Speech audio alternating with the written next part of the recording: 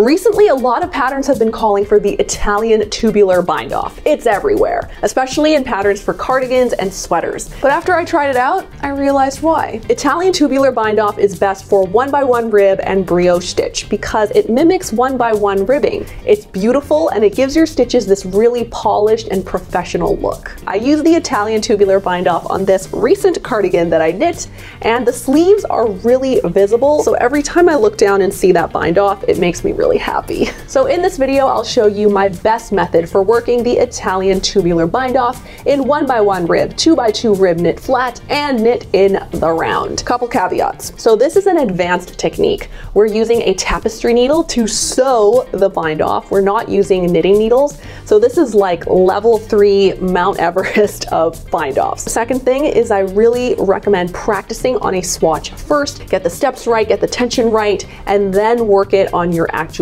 project. Lastly, if you're a worrier like me, then you can insert a lifeline into your knitting before you work the bind off. You'll need scissors and a blunt point tapestry needle for this bind off. I'm working 1x1 rib here, and before I sew my bind off, I'm gonna work 2 rows of double stockinette stitch. So double stockinette stitch, assuming that you are starting with a knit 1, goes like this. All right, we're going to do a knit 1 like this, and then I'm going to bring my yarn up to the front, all right, as if I were going to purl, and then I'm just going to slip this next purl stitch purlwise. Okay, so I'm going to use my needle and go from the top to the bottom as if I were going to purl with my yarn up front and slip that stitch right off of my left needle. Then I'll bring my yarn to the back, and then I will repeat that all over again. I'll do a knit 1, bring my yarn up to the front, slip my purl stitch as if I were going to purl it, slip it right off, bring the yarn to the back, and then do it all over again. Knit 1, bring the yarn up to the front, slip the purl stitch, bring the yarn to the back, and knit 1. Okay, and this is double stockinette stitch. Do it all over again. Yarn up front. We are basically slipping the pearls purlwise with our yarn up front, and then just knitting the knits. So yarn up front, slip the purl, bring the yarn to the back, and knit the knit. And we're going to do this across the whole row. So now we're near the end of our first row. Here's my last knit stitch, and my last stitch is a purl, so I'll bring my yarn up front and slip it purlwise, bring the yarn to the back, and that is the end of our first row of double stockinette stitch. Amazing. Row 2 is exactly the same as row 1. We're going to start with a knit stitch because this is a knit stitch. We're going to knit the knits. So here is my knit 1, and I'm going to bring my yarn up front and just slip this purl stitch purlwise with the yarn up front. So there we go, slip 1 or slip 1 purl stitch, bring the yarn to the back, and I'm going to knit the knit stitch. Here's a purl stitch, so I'm going to bring my yarn up front, slip that purl stitch, bring the yarn to the back, and knit the knit stitch. So let's just do this to the end of the row. Here's my last stitch, which is a purl stitch. So I'll bring my yarn up front and slip that purl stitch as if to purl, bring the yarn to the back, and now we have completed 2 rows of double stockinette stitch. I'm going to grab my yarn and we're going to measure out a length that is 5 times the length of our bind off edge. So that would be this right here.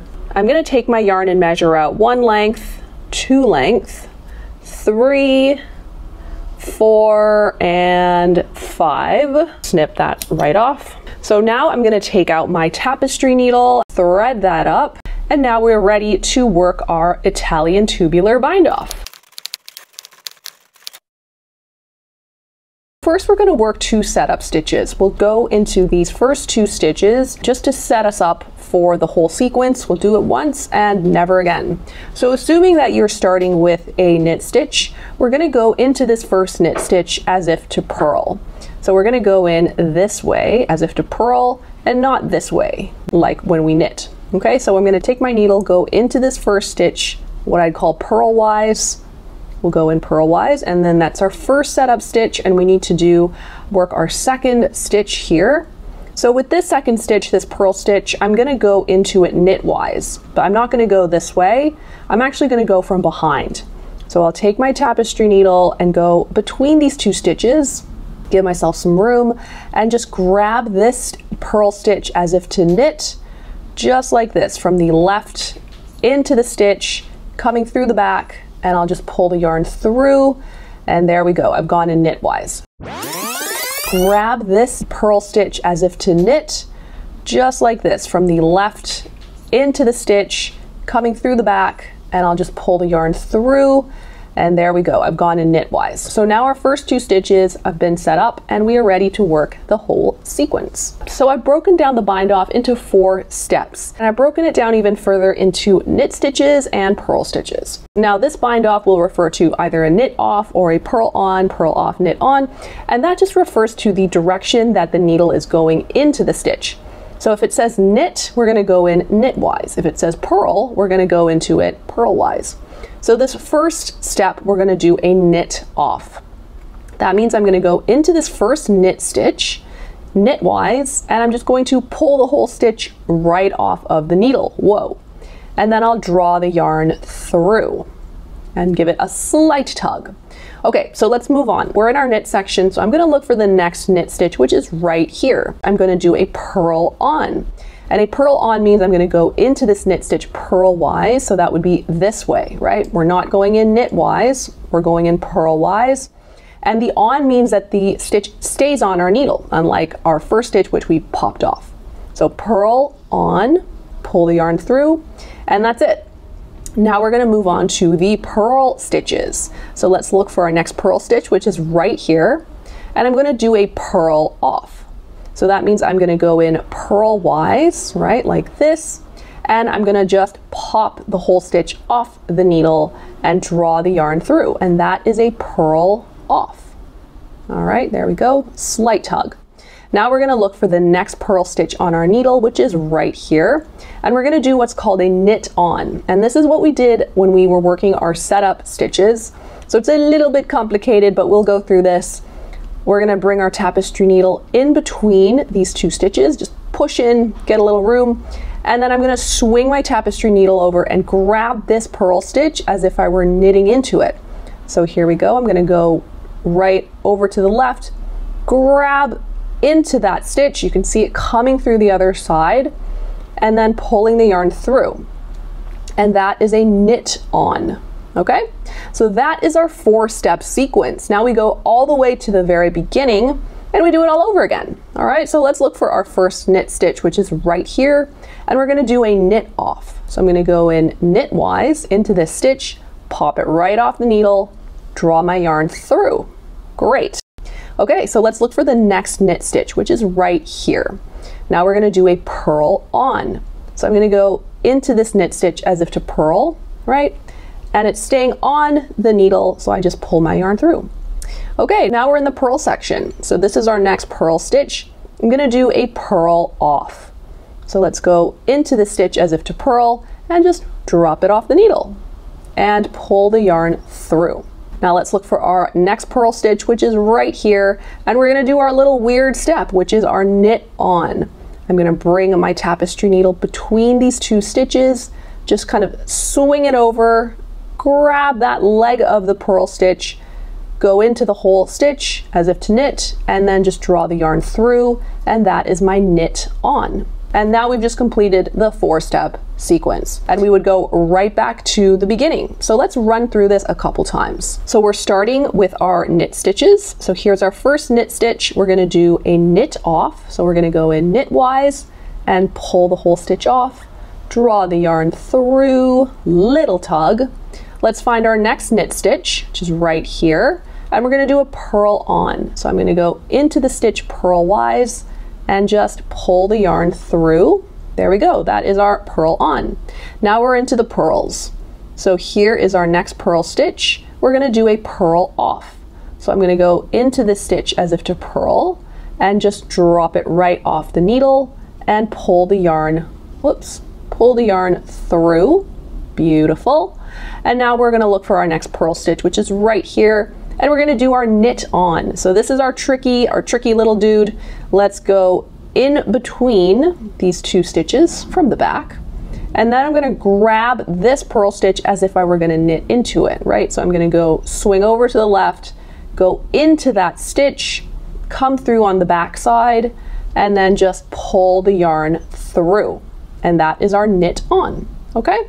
And that is all there is to this 4-step pattern. Okay, we're gonna look for the knit stitches. We're back at the beginning of the sequence. We're working the knit stitches, this one and this one. So we're gonna do a knit off and pull the yarn through. And then we're gonna look for the next knit stitch, which is right here, and we'll do a purl on. The knit stitch stays on the needle. Now we're on to the purl stitches. So we're gonna find it, which is right here, go into it, purl off, pull the yarn through, and then let's look for our next purl stitch, which is right here, and we're gonna do a knit on. So we're gonna go in between those two stitches, grab this purl stitch, just grab it, move our needle through, and then pull our yarn through. We're gonna do a knit off onto the knit stitch, find the next knit stitch, which is right here, and do a purl on. Find our purl stitches, purl stitch, we're gonna do a purl off, pull the yarn through. And then our last purl stitch right over here, we're gonna do a knit on. Here we go, knit on. So as you're doing this, when I say tug loosely, what I mean is that how hard you pull on your needle is really gonna affect the tension of your bind off. So you don't want a super tight pull, but just enough of a pull that it's snug up against the stitch. So let's continue working this. We're at the beginning of our sequence. We're gonna go knit off, find the next knit stitch, here it is. We'll do a purl on. Now let's move on to the purl stitches. Here we go, purl off. And our last stitch, here's our purl stitch. We're going to do a knit on. You can actually repeat, the sequence to yourself, and it just becomes kind of meditative over time. So for example, you can just repeat to yourself, knit off, purl on, purl off, and knit on. Friends, pals, people of the needle. Sounds like a cult. People of the yarn. My dearest knitters, I am starting a new free email newsletter. You can sign up at the link in the description. I send videos, techniques, new patterns, and just yarn and knitting related things in the atmosphere that I pick and choose. It'll be fun, totally free, never spam, ew, unsubscribe anytime, although that would make me a little bit sad, single tear. Sign up below and I'll see you in your inbox. That's not creepy. Why am I doing this? Why am I sabotaging this? Sign up below and we'll have a blast. Now, one tip that I have for you is that if for whatever reason you need to step away from your bind off, like let's say the doorbell rings, the postman is here, I would recommend that before you step away, you take out this piece of paper, which is where I've written out my instructions, and you just circle the next step in your sequence. So for me, that would be the knit off. So I would literally just circle it so that I know that when I come back to my work, I'm starting here. Okay, so we're near the end of our bind off. I'm gonna work my last sequence. I'm on the purl on my knit stitch. Now I'm working the purl off on my purls. My last purl is a knit on. So here's my last stitch, it's a purl stitch. So I'm gonna go in between these last two stitches and just grab that purl stitch as if to knit into the back side, pull the yarn through, and then I'm gonna work my knit off, because this is a knit stitch, knit off. And my last stitch is a purl stitch, so we'll do a purl off. There we are. So now I have just completed the Italian tubular bind off, and look at it, look how pretty it is. Oh my gosh. So you can see that the bind off just looks so invisible, and even at the edge, it just kind of curls off into one seamless piece. It's perfectly reversible. It looks fabulous. So the last step I'm gonna do is into this little leg of the knit stitch, I'm going to just go into it one more time. So I'll take my needle and just go into the stitch again, and then just kind of tighten up that last leg. I'll give it a little bit of a tug. And now that last stitch is pretty secure on the end. I think it looks fantastic. So that is how you bind off with the Italian tubular bind off. Practice until you remember the steps and your tension is perfect. So that was the Italian tubular bind off. Not too bad, right? Like a little bad, but not like crazy. So this 4-step process is the foundation of this bind off. Whether you're working 1 by 1, 2 by 2, or working in the round, it always comes back to this 4-step process. I've also included a blog post linked in the description in case you need to see this whole process written out with photos and all that. Next, I'll show you how to work this bind off in 2 by 2 rib. It involves getting your stitches in formation. Stitches get in formation. So stitches in formation, then we'll work 2 rounds of double stockinette stitch and then right back to the 4-step process. So when we're binding off with 2 by 2 rib, we need to reformat these stitches so that they are in a 1 by 1 rib format. So I'm going to start by knitting my first stitch. However, the next stitch is a knit stitch and we cannot have that. We want a purl stitch. So how I'm going to do this is I'll turn my left needle over and I'll use my right needle to insert it into these next 2 stitches, just like this, okay? So I'll show you how I'm doing that again. This is how our stitches look on the right side. Now I'm turning my left needle over, and with my right needle, I'm just going to go into these next 2 stitches right here. Just insert my needle into those 2 stitches, and then just slide them right off the needle, and I'm going to turn back to the right side. Now I'm going to slip these 2 stitches back onto my left needle, and now you will see that, like magic, our stitches have switched positions. So this is now a purl stitch, and this is now a knit stitch. Okay, so you can look at it a little bit closely. You can see that this is indeed a purl stitch. Look at that little purl, right? So now we are ready to work double stockinette stitch in 1 by 1 rib. So I've just done a knit stitch. Next, I'm going to bring my yarn up front and slip that purl stitch onto my right needle, bring the yarn to the back. Now this is a knit stitch, which is exactly what I need because I want this to be a knit 1, purl 1 configuration.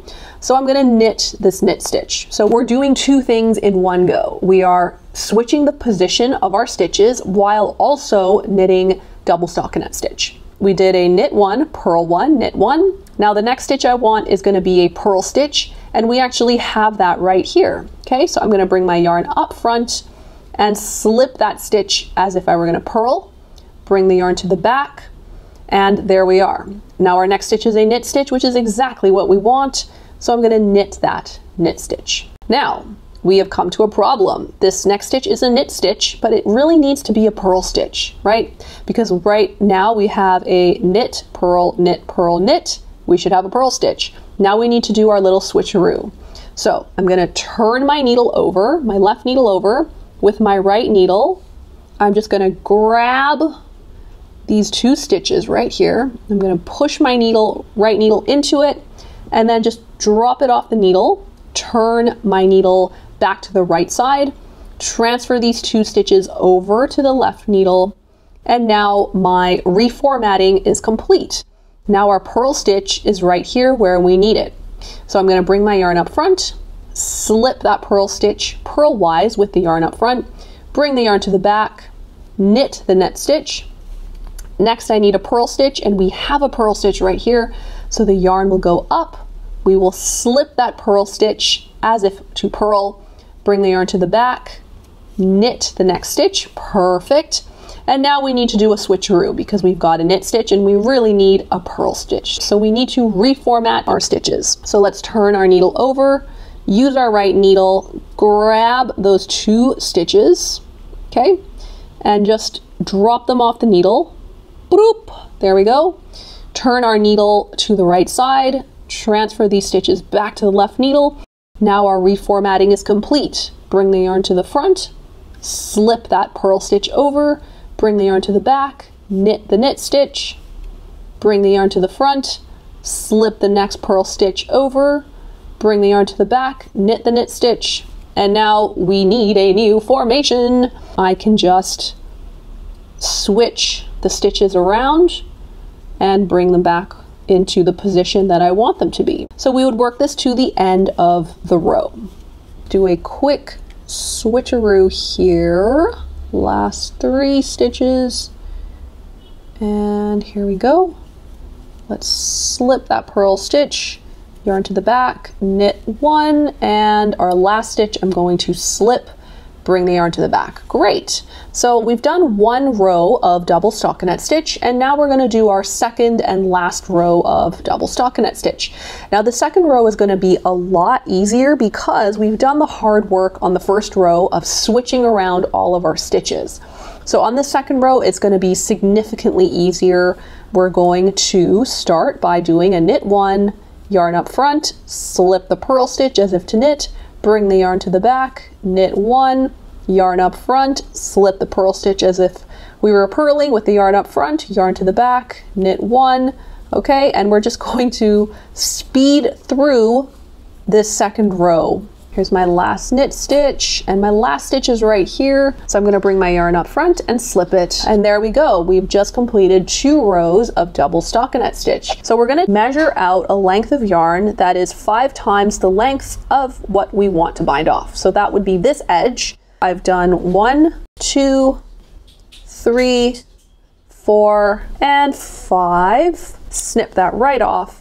And now I can thread up my tapestry needle with the yarn. So you would bind off in the exact same way that we did for the 1x1 rib. So please go back to this timestamp in the video and just work those instructions. And the finished 2x2 rib bind off looks like this. It's so beautiful and seamless. I can imagine this on the cuff of a sleeve or a turtleneck. It would be so gorgeous.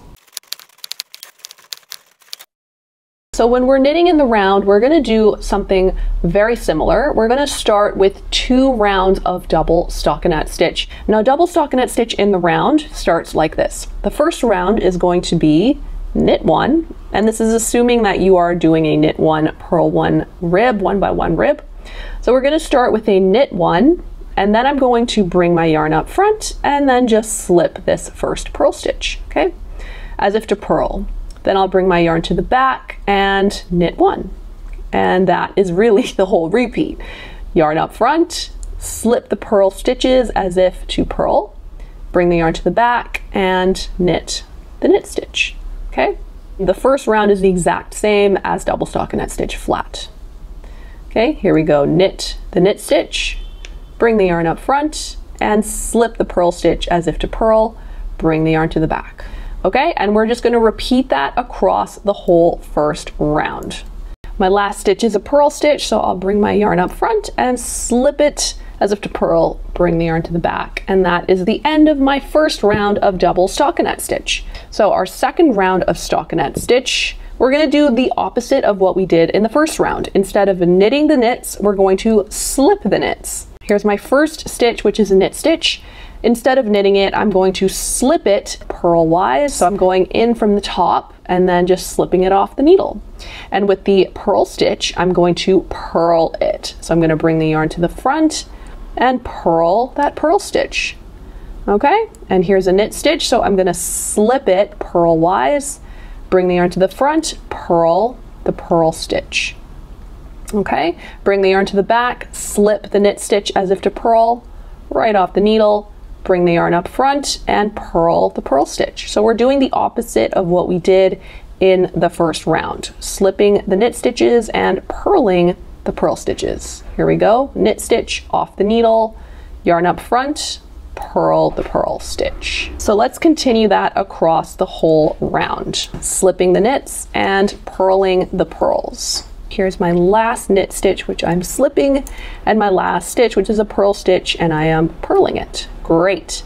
So now I've finished 2 rounds of double stockinette stitch. We're going to estimate 5 times the length of what we're binding off. So in our case, that would be this length. I'm going to measure out 1 length roughly, and then from there, I'm going to just measure out 5 lengths of that. So I'm going to go 2 and 3, 4, and 5. Cut off my yarn and let's thread it up. So head over to this timestamp in the video and follow the exact same directions for the 4-step bind off. Then come back here and I'll show you how to end the bind off in the round. All right, so I'm near the end of my bind off in the round. I'm going to do a knit on onto this last purl stitch. Knit on, here we go. And then we're gonna do a knit off. And my last stitch is a purl stitch, so we'll do a purl off. So now we have completed our bind off in the round. Look at that, look how pretty it is. If you take a look at the join, you may notice that it's a little bit messy. There's this gap here, so we can actually close up this gap. You can see this is the first knit stitch at the beginning of the round. So I'm just going to insert my tapestry needle into these 2 legs, the little V's at the beginning of the round, bring the yarn through, and then now I have just closed up that gap, and I can flip my knitting to the wrong side and then continue to close up that gap even further. And now when you look on the right side, you can see that it closes up really neatly. So that is how you bind off with the Italian tubular bind off in the round. We've reached the end of this video. I hope that you are now confident to tackle the Italian tubular bind off. It's a really good one to have in your arsenal, especially if you're binding off any kind of ribbing. Once again, sign up for my free newsletter. It's good stuff like knitting videos, techniques, tips, patterns, all from me, link in the description. Give this video a like if you liked it and subscribe if you want to see more videos like this one. Every like that you give sends a message to other viewers that this video is a good one and that they should watch it. So it's always appreciated. All right, that's it for me. I'm Davina from sheepandstitch.com, and I'll see you in the next one. Bye.